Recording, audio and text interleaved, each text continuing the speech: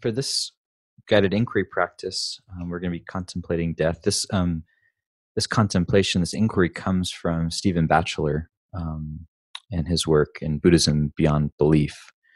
And the question or the inquiry, as he poses it, is: since death alone is certain, and the time of death uncertain, what should I do?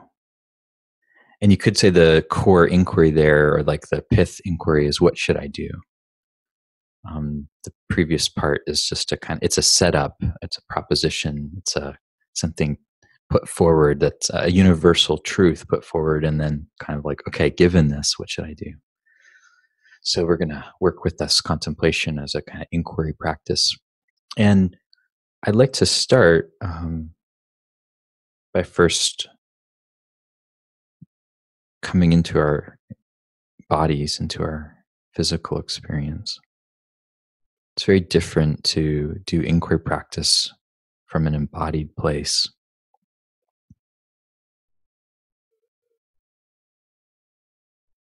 So feel free to sit or be in a way that's comfortable for you.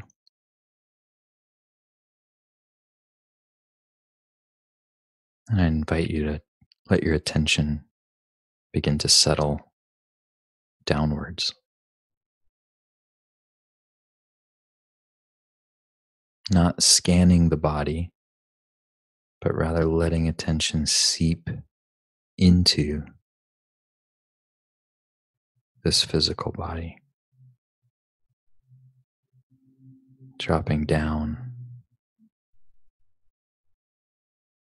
through the upper body and arms and hands,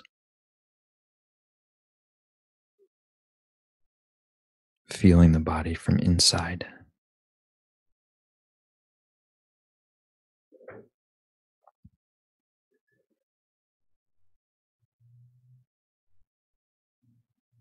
And letting attention drop down into the abdomen, the lower belly. Noticing what you feel there, feeling it directly, and dropping further down through the pelvis and legs, knees, all the way down through and in the feet.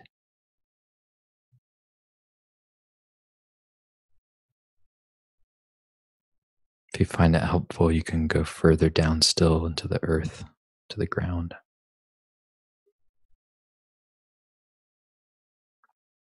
Letting your body extend downward toward infinity.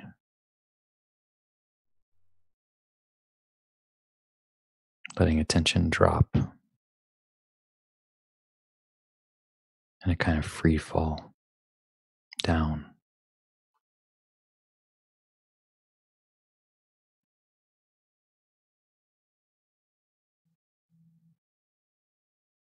Feeling the whole body sitting, breathing, being.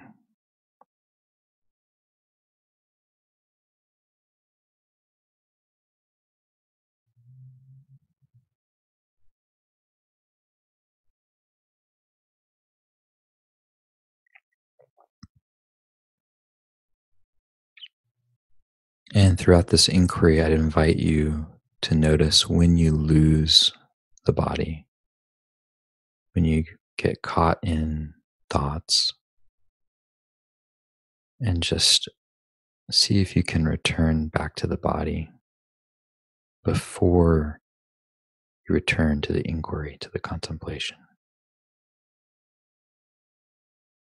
So this is our starting point, our foundation.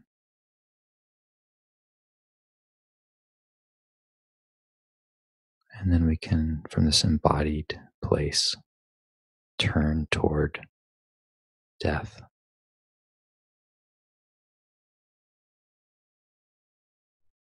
Since death alone is certain, the time of death uncertain, what should I do?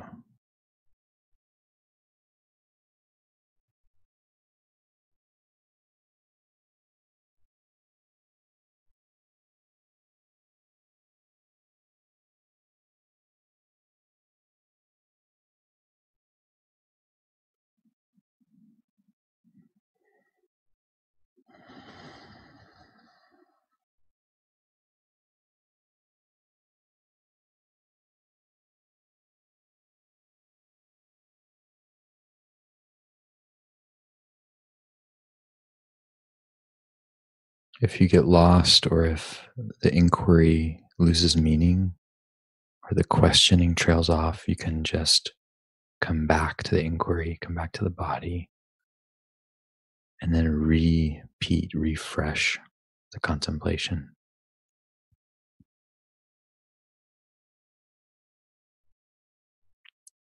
inquiring as genuinely as possible,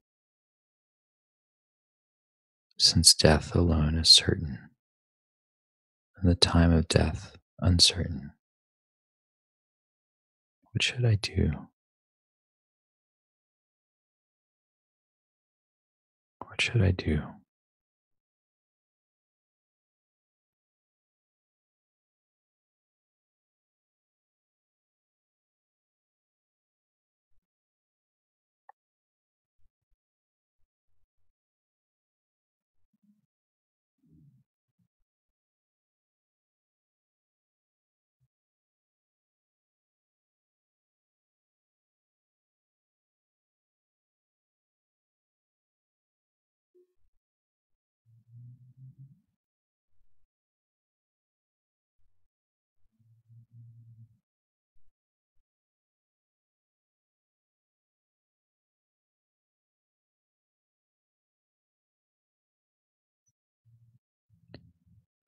Since death alone is certain,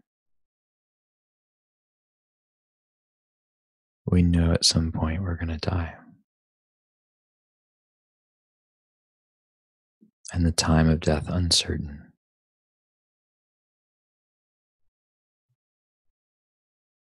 We don't know what's going to happen later today, let alone how and when we'll die.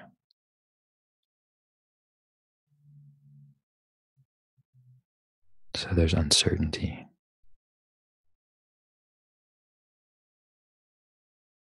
Since this is true, what do I do?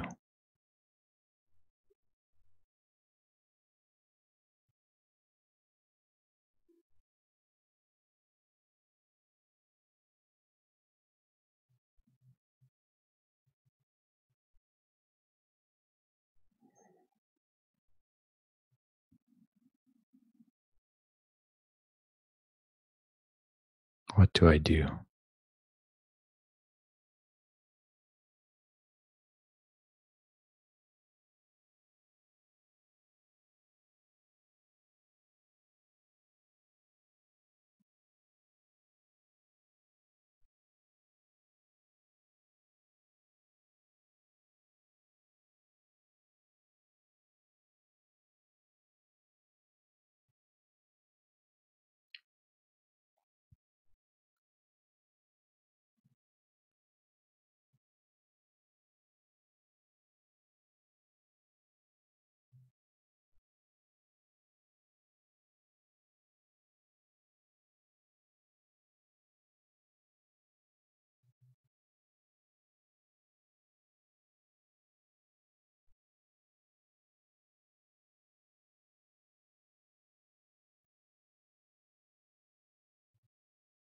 And here we can also let anything that comes up around this contemplation come up, trying to make space for the insights, the reactions, the contractions.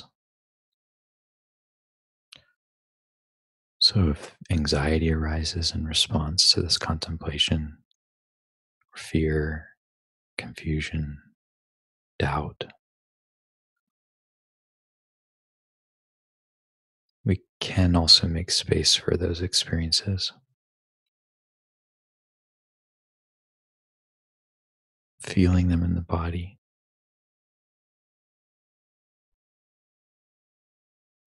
Doubt is like this. Anxiety is like this.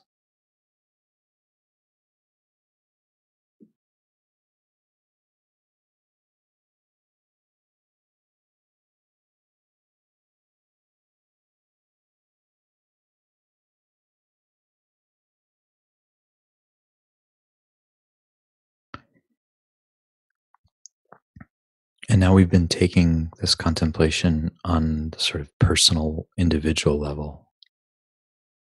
My death is certain, a time uncertain. What should I do? We can also take this contemplation on a collective, interpersonal level, since it's all things that are born, that are alive, which die, from the human scale down to the bacterial, fungal scale. Life is born and dies. Even the universe itself, the physical universe, appears to have been born. And our best theories, our best stories now about this are that it will also come to an end.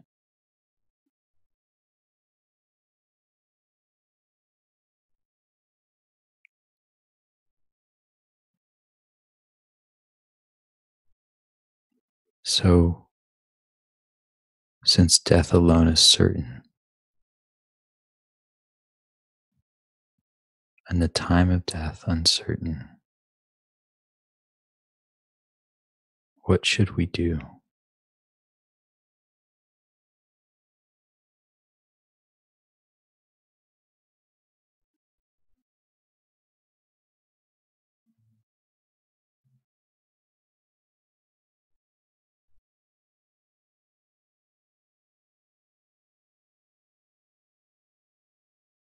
This planet itself will one day perish when the sun gobbles it up or something else happens.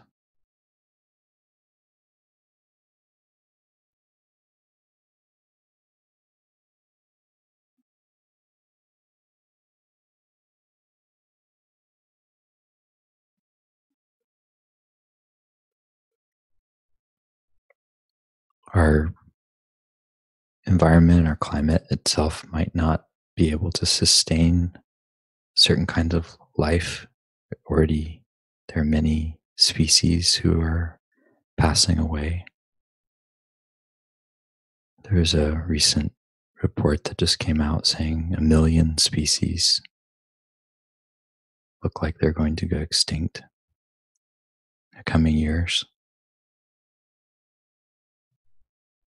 Since death alone is certain, the time of death uncertain, what should we do?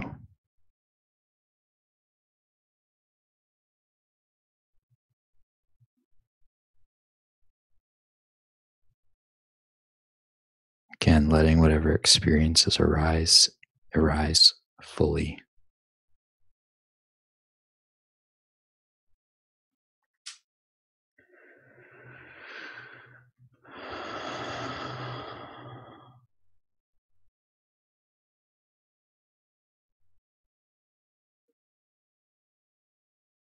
Sadness is like this.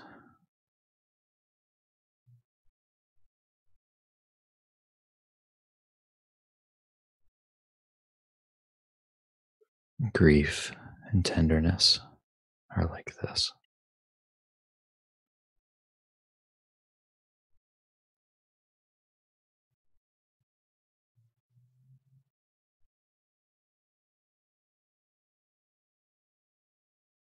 Uncertainty is like this.